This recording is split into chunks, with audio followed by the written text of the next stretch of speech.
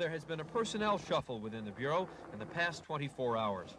According to police sources, Sergeant T.A. Sturgis of Missing Persons will be transferred out of that unit. While she won't lose rank, she will be back in uniform. Detective Carole O'Neill, also of Missing Persons, has been transferred from that unit and has been busted to officer. And Captain Johnny Sparks, formerly with responsibility over robbery, homicide, and missing persons, has been shifted exclusively to missing persons. Public Safety Commissioner Lee Brown said he didn't want to comment.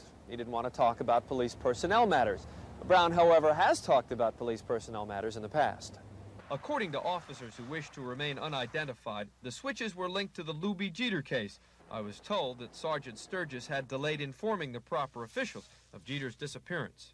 One officer close to these moves told me that the whole thing was being blown out of proportion, that while the Lubie Jeter case might have spurred the demotions and transfers, everything really should be seen as a personnel reevaluation, a move to make the missing persons section operate more efficiently.